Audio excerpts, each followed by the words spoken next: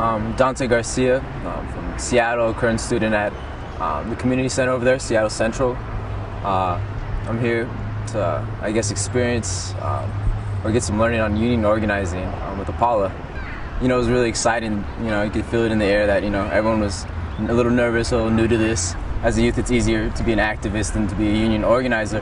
And I can really appreciate the things that we learned here. I'm definitely bringing it back. One thing I really appreciated was that as a union organizer, within that structure, they have a way of keeping people connected and keeping people within the movement.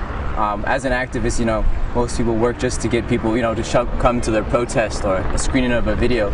But as a union organizer, you really get that commitment from people, you know, and consistency.